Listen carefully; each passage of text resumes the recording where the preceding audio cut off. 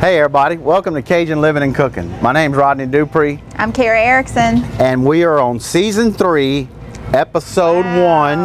And it's been a while since we've been doing this. When you're having fun. I think so, I think so. Indeed. And we got some cool stuff from y'all. It's really kind of a potato genre what we're going with this time. Potato show. It's boiled potatoes, it's baked potatoes, it's slam potatoes, it's every kind of lot of cheese. Even vodka, which is made out of potatoes. There it is. This is the South after all. Screwdriver, lemon icebox pie. Yes. Y'all hang on. Nothing to do with potatoes, but that's all right. Y'all hang on. Cajun Living and Cooking's fixing to start right about now. Tide line, trout line, sitting on a pipeline, waiting for the sun to shine. Snap beans, red beans, cornbread, and mustard greens. That's how we live, and it sure feels fine. Well, you can't change us, that's the way we know. Cajun people live like they did long ago. So join the fun, live off the land, 'cause there ain't nothing better than a Louisiana man. Line, trout line, sitting on a pipeline, waiting for the sun to shine. Snap beans, red beans, cornbread, mustard greens. That's how we live, and it sure feels fine. You're watching Cajun Living and Cooking. What you doing? I'm getting ready for the potato show. Oh, okay. So what is this thing called? This is the mandolin. Okay. Look what it does. Oh, gosh. It makes the most beautiful little potato chips you ever had. Oh, that's perfect.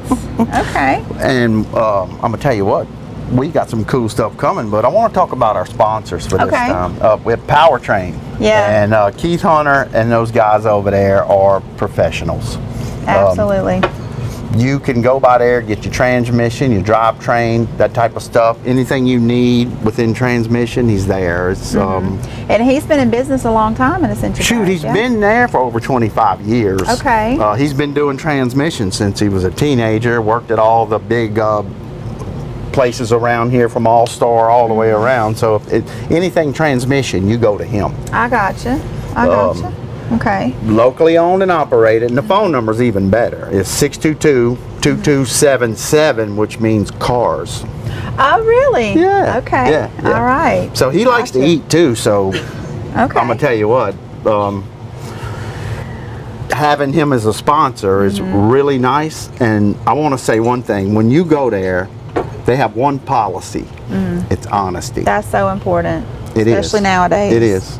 Absolutely. So thanks, Powertrain. All right, thanks, Powertrain. Now tell me what you got over here. Well, I have got a screwdriver. So, you know, since we're doing the potato show, everything has to be about potatoes except the lemon icebox pie. That's a whole nother story. Well, you got to have some pie. But we gotta have liquor too. So this is a screwdriver, and really all it is just orange juice and vodka. And really for this, it's a matter of taste, you know, because vodka doesn't have a lot of flavor, but it's got to burn.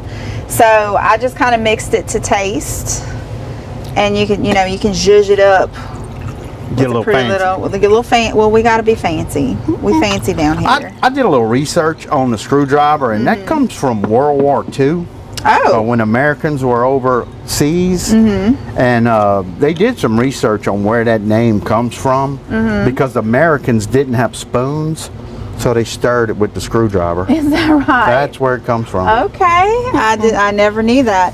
Well, for this, you know, if you want to get technical about it, about 2 ounces of orange juice to 1 ounce of vodka, your favorite, you know, Grey Goose or whatever you like, and got a cute little umbrella because we got to make it fancy. Digging it. Now, Yes, we got a drink. How about we get things going with the food? Okay, I'm ready. Here we go, y'all. Coming up. All right, Kara. We're down to a cool recipe that I found on the internet. It's easy au gratin potatoes. Okay, I'm all about the easy. As you start putting it together, I'll tell them what we're using. All right. We're using those Simply potatoes, which is, they did all the work for you, peeling them and everything. Thank goodness. And you were using a cup of sour cream, a can of celery soup, and that's what you're stirring in first right here. Then we have 4 ounces of sharp cheddar cheese, half a cup of green onions, and here's where you can vary a little. You can use a cup of corn flakes, seasoned breadcrumbs, or there's several things you can use in there, but I really like using the seasoned croutons. The croutons, yeah, because you get a little extra seasoning in there with them croutons. And we had to crunch those up from crouton form. That was a highly technical process of putting them in a plastic bag and using a heavy glass. Exactly. And then we're using butter and then parsley on top. So it's really, really easy. What you do is heat your oven to 350. You spray in your baking dish. You are mixing the first two together, mixing the rest of them together. Get the potatoes in there. And get those mixed in. So it's so easy, you know, really we haven't even had to light the stove yet. And the fact that we're using these is really a time saver because, you know, peeling the potatoes and then trying to find some way to cut them up. Exactly. That's what made me. Because here it is summertime, we doing this. And it's too hot in the kitchen. And if you don't like the heat in the kitchen, you got to get out. Absolutely. I did bring you another spoon for when you have to put these together. So at the end you'll be putting the croutons in the butter. Well, you know what I think I'm gonna do? I think I got a glove on. I'm gonna get that butter and them croutons in there with my hands. I'm digging it. I'm digging it. Well, let me tell you, au gratin is a decadent French dish of sliced potatoes baked with cream and grated cheese, topped with breadcrumbs dating back to 1788 in southern France. So they've been making these au gratin so long it ain't even funny. Oh yeah, they just that should be the national dish, I would think. So we got the crushed up croutons, and this is just room temperature butter, so we can get it in there and get our hands dirty. They call for unsalted butter. That's real butter. That's real butter, but they didn't put the salt in. Gotcha. And it really is just easier to kind of get in there with your hands. I agree with you too. You know, you can sit there with a spoon, but you're gonna make a bunch of noise. Well, and you can take your frustrations out. You'll have the cat jumping up and down and everything with all the crazy stuff. Yep. Should I spray this for you? I think that would be good. I'm gonna get my hands dirty. So, and then we're just gonna go ahead and transfer this beautiful potato mixture to that dish. I think I got these. I'm gonna try to make sure I don't have any lumps in that butter. Well, just be a little bit sweeter for the guy who gets that one. I guess so. All right, so we're just going to go ahead and transfer this into this dish. And then how long you bake it for? This is 20 to 30 minutes. Okay. 20 to 30 minutes. Okay. So, and you'll put this on it before, but when it comes out, they want you to sprinkle some parsley on top. Well, it just makes it pretty. Well, it's fancy when you get the parsley on top. That's what we all about fancy. This is the fancy show. I'm telling you. And putting that on top. Well, while you're putting that on, I'm going to show you what we made earlier. Just so happened by the power of TV. All right. We happen to have made some already. That's beautiful. The parsley on there just gives it good color. That's the boom. That's the pop. So the butter in there and that little crust on top, that's what you really like in there, that crunch. You want the crunch, you want the cream, the crunch, and the... And I think the you know, the croutons, you can get the cheese croutons to just add a little bit more depth of flavor if you wanted. And I think that would probably be a little more flavorful than the cornflakes, you know. I know, cornflakes probably will work. I'm weird about cornflakes, you know. Cornflakes are, it's a breakfast food. That's just weird for me. Well, if you got some in the pantry, go ahead and use it. You gotta do what you gotta do. You could probably even sprinkle a little bit more cheese if you like a lot of cheese, which I do. Oh, yeah. And you throw jalapenos in there if you want to. Yeah, that'd be great. I'd be eating it too. That'd be Cajun style almost. All right, y'all. We got another one coming up. We're going to be tasting this one, so y'all hang on. Dreams Come True of Louisiana is a nonprofit organization that grants dreams to Louisiana children between ages 3 and 18 with a life-threatening illness. Dreams Come True was founded in 1982 by 7 families in Denham Springs with a goal of providing dreams to children. All funding was initially provided by those families. Dreams Come True is proud to have 1 paid employee and provides dreams throughout the state of Louisiana. Dreams Come True provides an average of 65 to 70 dreams per year. Visit our website for more information, dctofla.com. The new, completely renovated Fred's on the River Food Mark, located at the Port Vincent Bridge, is now back open and better than ever. with biscuits, coffee, and sandwiches ready every morning at 4:30 to get you started, and a full breakfast menu from 6 a.m. to 10 a.m. featuring homemade hash browns, pancakes, eggs, and our country-style biscuits and gravy. Our newly renovated store has all your needs from local vendors, plus cold beer, lottery, gas, and tobacco. Try our new lunch and dinner menu featuring our famous boat launch burger, overstuffed New Orleans-style pressed po' boys, 100% beef hamburgers, pizza, and by far the best onion strings you have ever tasted. So come by and enjoy Fred's on the River Food Mart, where we've come back bigger and better than ever, but we haven't lost our hometown feel. Galvez Hardware and Outdoor Cooking has the largest selection of grills and outdoor cooking supplies in South Louisiana. Let our team help you select the right equipment for your cooking needs. Our unique inventory of cookware is second to none. Whether you are looking for a new cast iron or ceramic coated pot and burner, a new charcoal, gas, or pellet grill, or anything to help you with your outdoor cookout, come to Galvez Hardware, because good food brings people together. You're watching Cajun Living and Cooking. All right, Carol, we got something else coming, but you got to try out the I've been easy waiting. au gratin potatoes. Okay. Which was really easy. We didn't even have to use a stove this time. It's what's cool about that is that's really good. About as quick as you can go right there. I mean, the oven, 20 to 30 minutes. Rachel Ray would do a little dance if she got to try this. Oh, I ain't gonna do that. Don't. Sorry. You'd have to eat way more than a couple bites anyway. I'd have to get one of them screwdrivers for that. So our next thing is, people don't know about it here in the South. It's not something that's really popular here. It's called poutine, which is actually French fries covered in gravy and cheese curds. Okay. Cheese curds. Okay. It is the national dish of Canada. Okay. Now they use cheese curds. I looked at every store around here. They don't sell curds. That's hard. We got to go to Wisconsin. But as I read around, mozzarella is okay. Okay. So there's a million gravies you can make. We did a little thing with this gravy here, and it's pretty cool. Okay. If you want to tell them the ingredients that we have in this. So I got 4 tablespoons of butter right here, and I'm just going to melt this down, and I'm going to add a little flour to it, because that's, you know, the basis for any kind of gravy is going to be flour and butter. And then we're going to stir it till it's smooth, almost kind of like a blonde roux.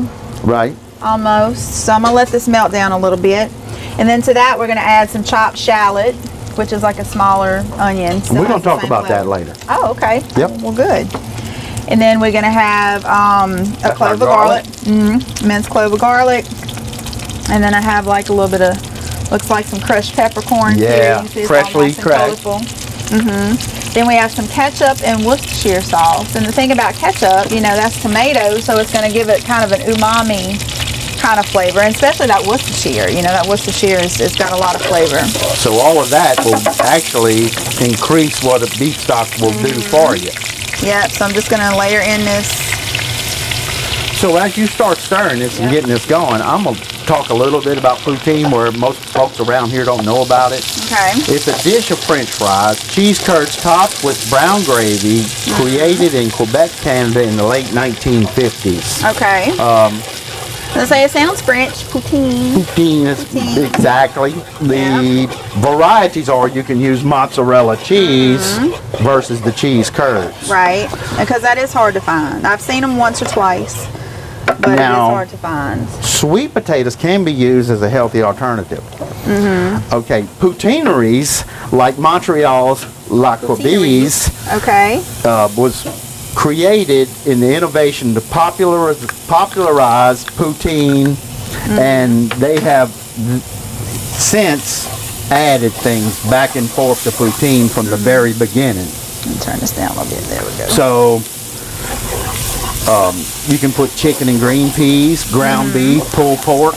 Okay, I got something better for you here. Okay. Some poutineries frequently offer limited promotional specials, like Thanksgiving poutine with turkey stuffing and cranberry in it, all over it. Yep. It's got everything in it. And over in that area, up that way, some fast food establishments like Wendy's, KFC, and Arby's, you can poutinize your fries.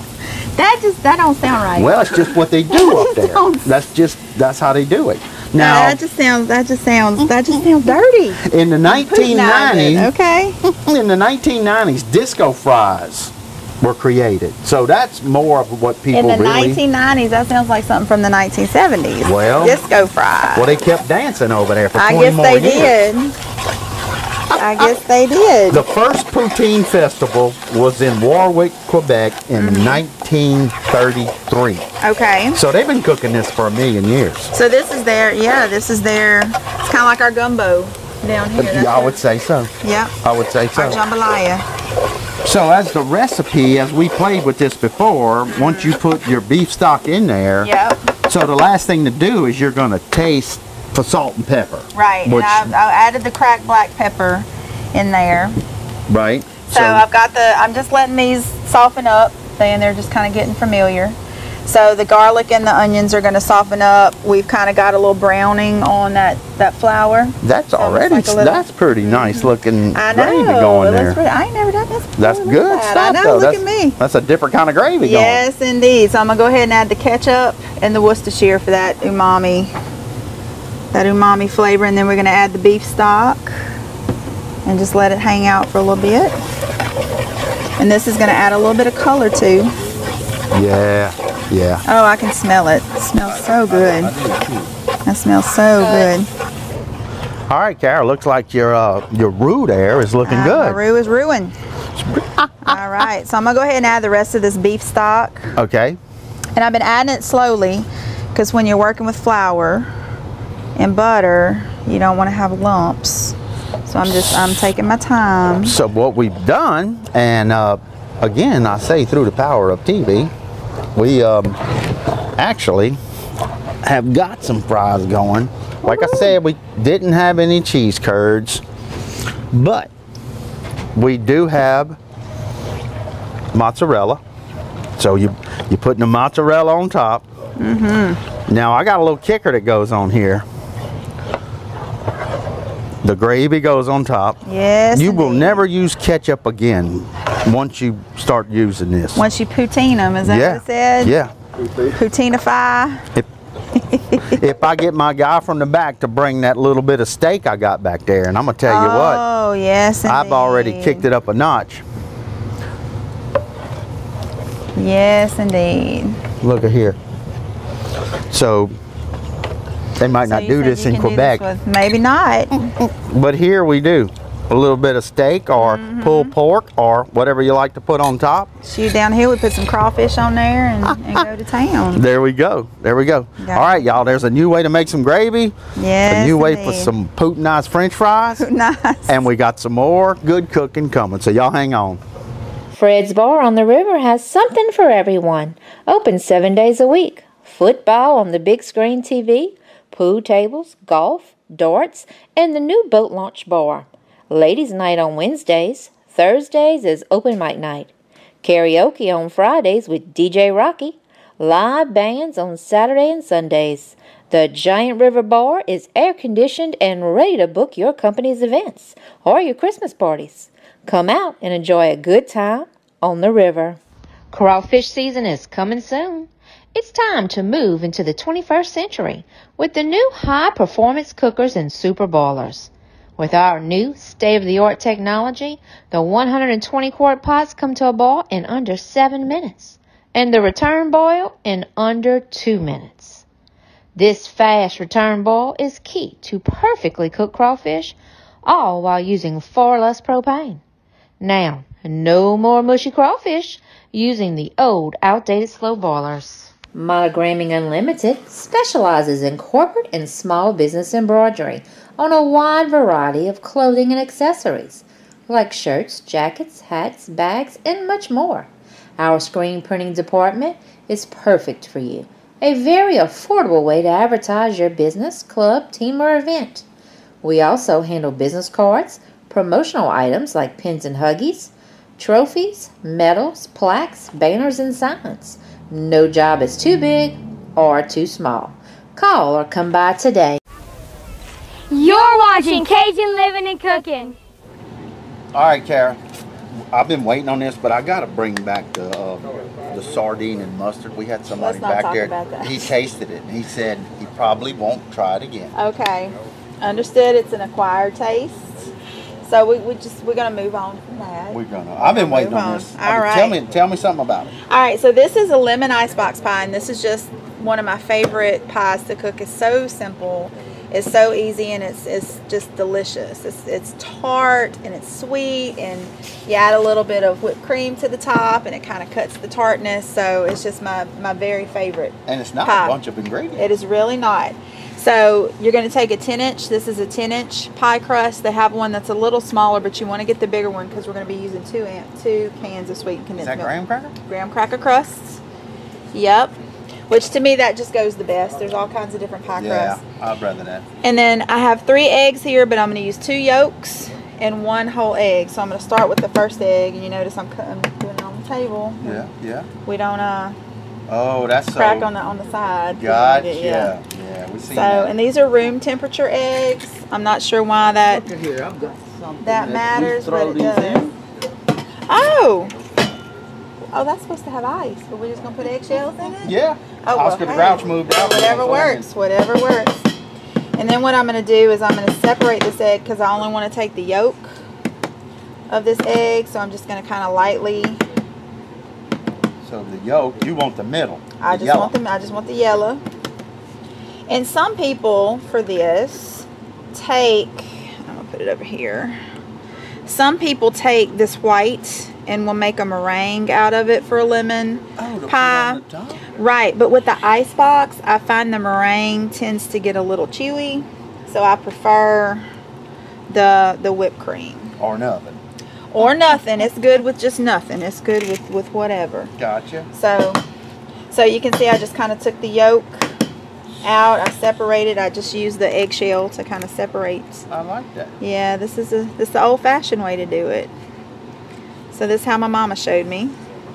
And like I said, you can save that. I don't like to waste food, so you can make a meringue out of it. But if you're like me, you can just take it and make scrambled egg whites later. I mean, why not? So thank you so much. So now what I'm going to do, because these yolks, tend to not mix well, and I'm not going to be using a hand mixer. You can use a hand mixer. Normally I do, but I'm just going to mix it with a whisk. Break up. Oh, absolutely. Going to break these whites up. I'm sorry, not the whites, the yolk. Break these yolks up. And then I have here a cup of lemon juice. Oh, wow. And you can use the fresh squeezed lemon juice if you want to. Or you can get the one out the bottle. Which is what I did. Right. I have no shame in my game. So I'm going to add this into it. And I'm just going to mix it up. Too.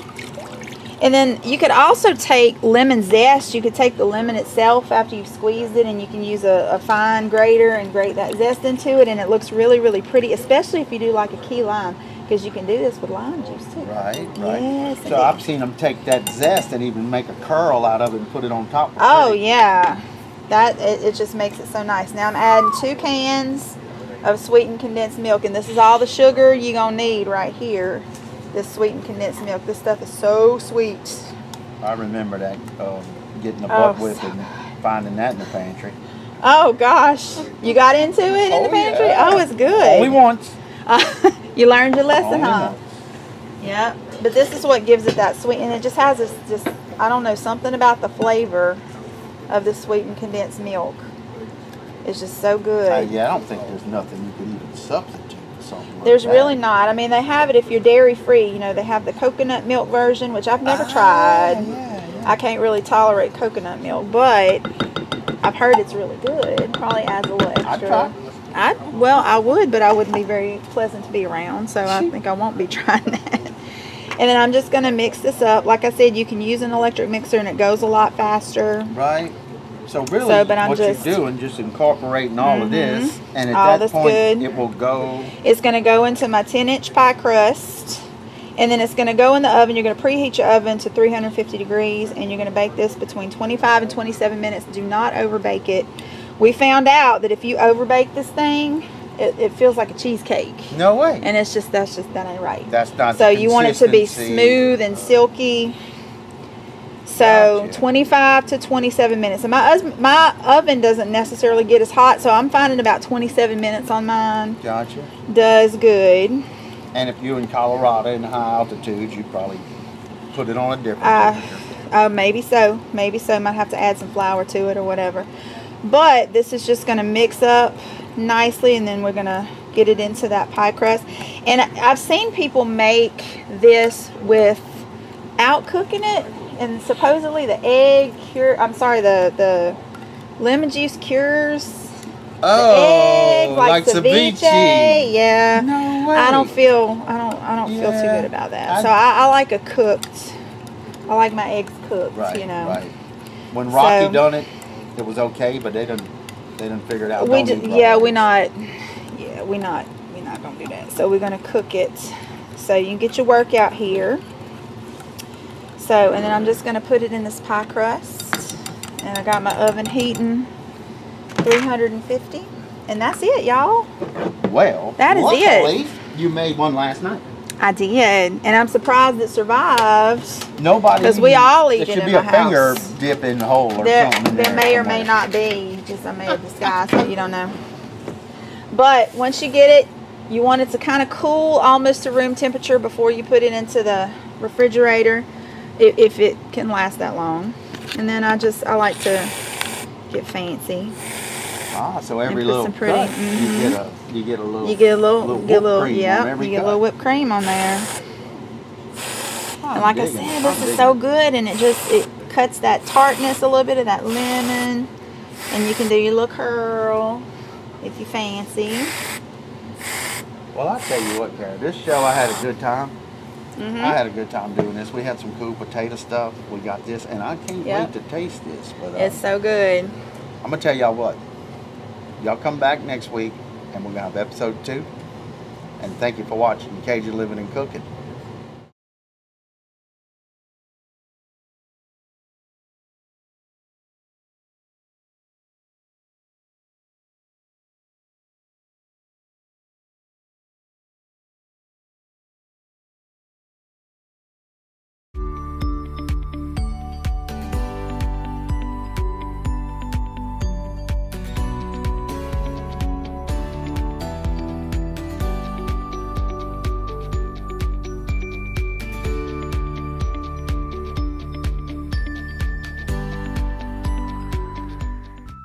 Dreams Come True of Louisiana is a nonprofit organization that grants dreams to Louisiana children between ages 3 and 18 with a life-threatening illness. Dreams Come True was founded in 1982 by 7 families in Denham Springs with a goal of providing dreams to children. All funding was initially provided by those families. Dreams Come True is proud to have 1 paid employee and provides dreams throughout the state of Louisiana. Dreams Come True provides an average of 65 to 70 dreams per year. Visit our website for more information, dctofla.com.